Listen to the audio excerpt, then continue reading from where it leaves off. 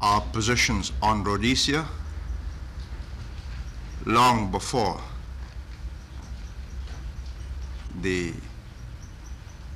British elections on the 3rd of May.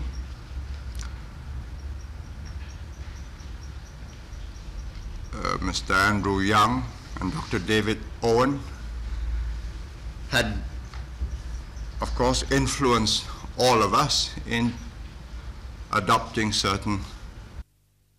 It's a great game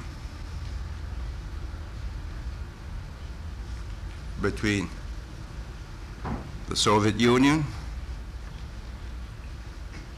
and China. Vietnam was a third player in the game.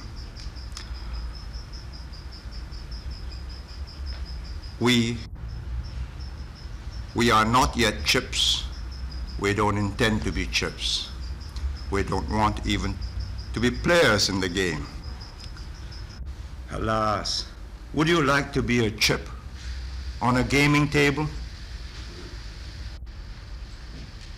500,000 have already been disposed of in this way. Another 1.25 million.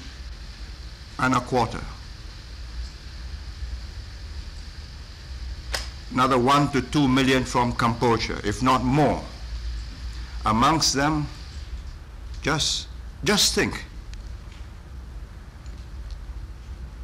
I don't like this comparison because it's not analogous, but just as when the Jews came here, those of you who've read your books, what happened in those years, will know that doctors were not allowed to practice because they didn't have British medical degrees. Specialists in their field. Well, this is part of the price of becoming a chip. I've got 2.25 million chips. I don't intend to have them put into this kitty. In order to minimize the number of chips crushed up in this game,